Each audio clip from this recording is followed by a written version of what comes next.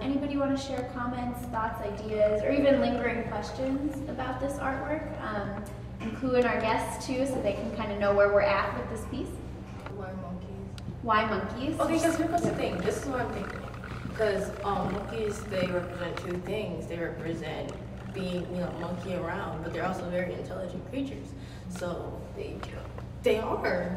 And disembowel you and small. Okay, anyway, they're very intelligent. They can open jars and they look very humanoid, so they're intelligent.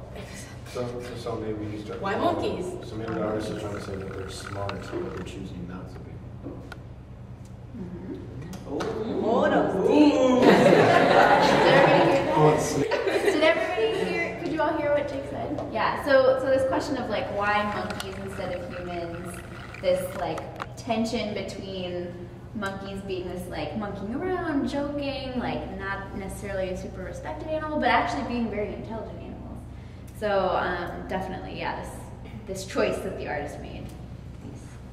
Brandon. We said that has to do something with some oil, and then and there's always like initials down there that George W. Bush is in there. Yeah, so we talked a bit about like history and the narrative of this piece. Does anybody want to jump in? Do they remember a little more about where we were at? It's the first Iraq War, right, in Kuwait.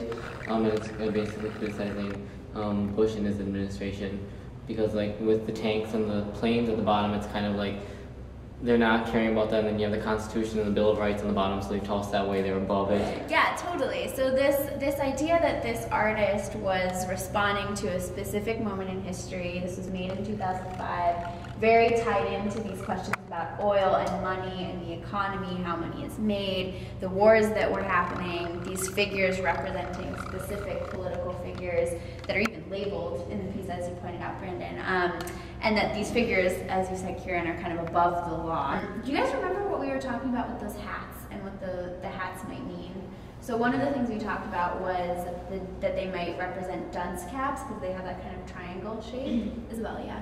Aren't they oil rigs? Yeah, and then they're also shaped like oil rigs. Getting back to that kind of issue in 2005, oil kind of funding the Bush administration. We also did it's like camouflage, like more with the military, and we said the whole thing looked like a crown with the base as part that rests on your head and then the floor. Yeah, definitely. Thinking about it as an object, being like a crown-sized object. Yeah, Isabel. Oil seems to kind of be everywhere all over the piece, so it's almost like oil is kind of embedded into our lives. Yeah, the artist is definitely making some statements about what's going on here and what she thinks is happening during this administration. Absolutely. Mugs that are under them that we said that those like where they waste, and then like how the gold, the money, so like basically their waste was money. Absolutely. So underneath all of the chairs, there are chamber pots, which is like a old school bathroom, basically. And so this idea that the money is being wasted, literally. Mm-hmm. Yeah. Noise. Another thing we should probably bring up is, do you guys remember what we talked about in terms of the artist? Anything about the artist that we want to talk about, or like her inspiration for this piece. Wasn't it like inspired by some like vintage, like how they used to make sculptures? I forgot one.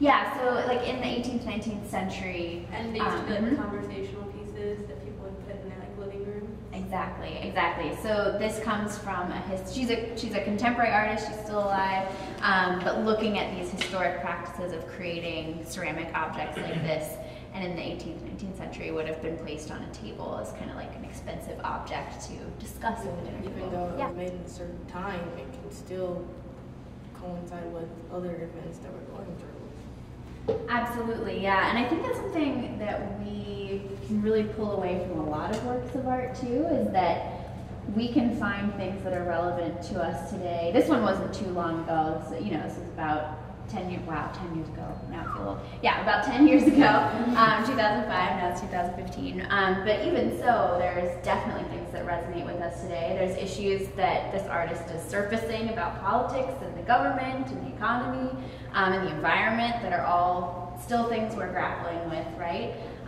But even when we think about works of art from even further back, there's even ways to make those kinds of pieces relevant too. Yeah. She chose clay because she liked it's a democratic medium, and it's like kind of like the earth, its base, and that's why she chose that one.